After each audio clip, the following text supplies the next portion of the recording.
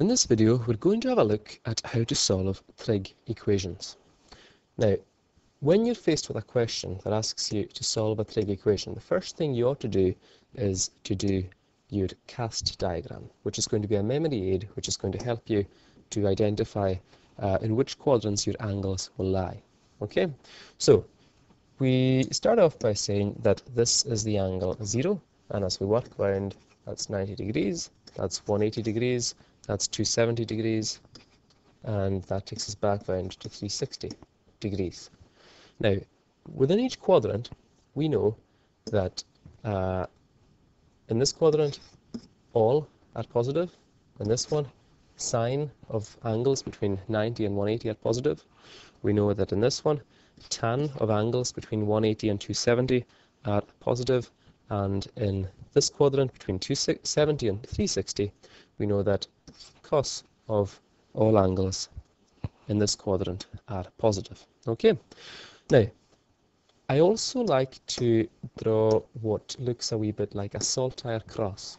Okay, so it's closer to the horizontal line than it is to the vertical line, and you'll see why in a wee minute. And that will help us to decide what our actual solutions will be. Now, all of your trig equations will, all of your trig equation questions will have a specified domain, a range from which you can take your answers. And usually, most questions will end up looking for more than one answer. Okay, so let's have a look at this first question here. Okay, you're asked to solve sine x equals root 3 over 2, and your domain is angles between 0 and 360. Less than or equal to 360, or greater than or equal to 0. Okay, so first things first, let's do our diagram. Okay, so if I do that, we'll say S, A, T, C. Put in your angles. For all the time it takes, it will stand you in good stead further down the line. Okay, and then if we do our cross, that will help us then to get things right. Now, first thing you've got to do is work out, well, what acute angle gives you root 3 over 2 when you find the sine of it. Now, you should know yourselves from your exact values that it's 60. Okay, so let's just construct the triangle just here, just to remind ourselves. Now, if all you remember is that sine 30 is a half, if that's all you remember, then you can easily construct this triangle, because you know that you've got 90 and 30, so the other one's going to be 60. Now, if you said that sine 30 is a half, that means that's 1, that's 2, and by Pythagoras, that gives you root 3. Now, looking at that triangle, we can see that it is sine of 60, which is root 3 over 2. There's your opposite, there's your hypotenuse. So we know that inverse sine of root 3 over 2, we know that that is 60. Now, before we do anything else, notice that sine of your angle is positive. So if sine of my angle is positive, I'm going to have a solution in this quadrant and in this one. Now, that angle is 60. Now, in fact, each of these little angles are 60. Now, I'm going to have a solution here. So my first solution is 60, which we mentioned. My other solution is going to be here, in this quadrant, and it's going to be 60 short of 180, so 60 less than 180. So my second solution is 120 degrees. And that's me done. I've got a solution in each of the quadrants which I have ticked. We ticked these two because sine of our angle is positive. Okay, and that's you done. Sometimes trig equation questions will involve a little bit of rearranging before you can solve them. So here, what we'll do is we'll add 1 to both sides. So we'll just declutter the left-hand side. That leaves us with 5 cos x equals 1. And then if we divide both sides by 5, we end up with cos x equals 1/5. Okay, now I can do my diagram. And if I do that, I'll just do my lines first of all. And we'll put in our angles. So we'll say at 0, 90, 180, 270, back round to 360. Now, if I put in my S, A, T, and C, now, look at what I've got. Cos of my angle is positive, so I'm going to have a solution here and here. I'm going to have a solution between 0 and 90, and a solution between 270 and 360. So, this time we're going to have to use a calculator, because we don't know what inverse cos of 1/5 is. So using the calculator, I find that inverse cos of 1/5 is 78.5. Now, that is my first solution, okay? 78.5. Now, this little angle in here is also 78.5, this acute angle here. So one solution, as we said, is there, so that's 78.5.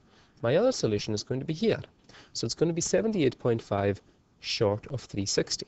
Okay, so what I do to get my second solution is I do 360 and I take away 78.5. And that then leaves me with two solutions, one in each of the quadrants which I had ticked previously, and my second solution is 281.5. And that's that trig equation solved using a domain that ranges from 0 to 360. Okay? Let's have a look at this one. Now this one involves a bit of rearranging as well, so we'll take 1 away from both sides. That leaves me with 3 tan x equals -1. Then dividing both sides by 3, I end up with tan x equals -1/3. Okay? Now, up until now, we've ended up with sin x equals something positive, or tan x, or cos x equals something positive.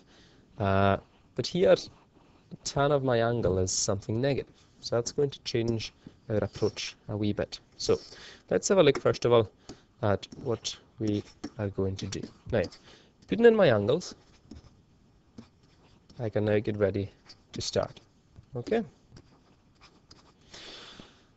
Now, if tan of the angle had been positive, I would tick this quadrant and this quadrant. So because it's negative, I just do the opposite. I take this quadrant and this quadrant, because I know that tan of any angle in here is going to be negative in this quadrant, and I know that tan of any angle in this quadrant is going to be negative as well. So what I need to do is I need to work out the acute angle that's going to slot in here. Now I do that by ignoring the negative.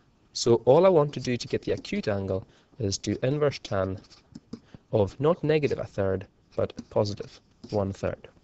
Now if I do that, I end up with an answer of 18.4. 18.4 degrees. Now that's not one of my solutions, okay? That's not one of my solutions. All I'm wanting to do here is find the acute angle.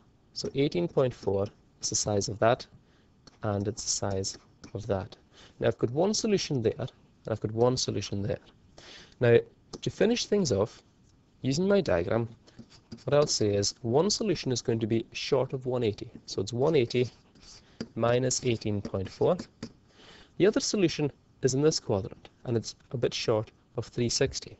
So it's 360 minus 18.4. And I finish it off by saying that my two solutions are 161.6 degrees, and the other one is 341.6 degrees. And that's me finished. And these are the two angles which would give you a tan value of -1/3. Okay. Now try these yourselves, okay? And just pause the video as each question comes up and have a bash at it yourself. Okay. Now this first one you're expected to do without a calculator. Now we mentioned one of the exact value triangles you should know previously. Here's the other one. Okay. Now if you remember, all you did was you took a square, which was 1 unit by 1 unit. You chopped it in half. It ended up with we ended up getting a right angle triangle whose hypotenuse was root 2, and the angles are 45. So cos of 45 is what gives you 1 over root 2. Okay, so I can just start off by saying that x equals inverse cos of 1 over root 2, and that is 45 degrees. Now, before I can go any further, what I'll do is I'll do my diagram, just to keep us wide. Do our lines first. Put in our angles, 0, 90, 180, 270, and 360. And we'll say S, A, T, C. Now look at what you've got. Cos of your angle is positive. That means the solution there and there. Okay. Now, we've already worked out the acute angle is 45. So one of my solutions is going to be in there. So it's 0 plus 45. The other solution is going to be here. So it's 360 minus 45. So my two solutions are x is equal to 45 and 360 minus 45. So I end up with 45 and 315 degrees. Okay, so I hope you got on well with that. Now the next question we'll look at will involve a wee bit of manipulation. So again, pause the video, see how you get on, and check back to see if you're correct. Now, rearranging this, adding 1 to both sides, gives me 4 tan x equals 1. Dividing by 4 gives me that tan of my angle x is 1/4. Okay. Now, doing my diagram,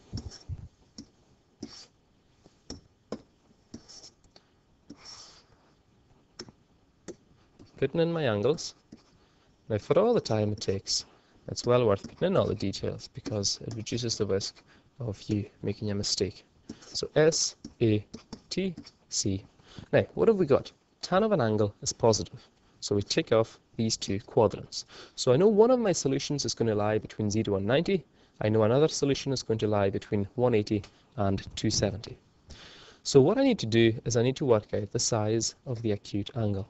And I do that with my calculator by finding out inverse tan of 1/4. Now, doing that, I find that it's 14. So 14 is actually my first solution. Now, my other solution lies beyond 180. Okay, notice how the angles get larger and we're going beyond 180. So it's going to be 180 plus 14. So my two solutions are, for the domain of 0 to 360, we have 14 degrees and 194 degrees. Okay? One last question for you to try. See how you get on with this one. Pause the video and check back later on. Now again, we need to rearrange this a wee bit. So take away 4 from both sides. They cancel. We end up with 5 sine x equals -4. Divide everything by 5. We end up with sine x equals -4 over 5. Do our diagram, our memory aid. Let's put in all the lines just now. So 0, 90, 180, 270, back round to 360, S, A, T, C. Now, what have we got? Sine of my angle is negative. So that means that we have to tick here and here. So you're expecting a solution between 180 and 270, and another solution between 270 and 360. So, remember what we do. Because it's the acute angle we want to find, first of all, we're going to ignore the negative, and we're just going to find inverse sine of +4/5. Now, when I do that, I find that my acute angle is 53.1. So that means that this angle here is 53.1 and this is also 53.1. Now, what do? Well, we just add 53.1 to 180 and we take 53.1 away from 360 because you know you've got a solution there and there. Now, that means my two solutions are going to be 180 plus 53.1 and secondly 360 minus 53.1. So that leaves me with solutions of 233.1 and secondly 306.9 degrees. And that is how you solve trig equations. And I hope that was helpful. Okay, so remember your memory aid, include all the details and it will stand you in good stead. Okay?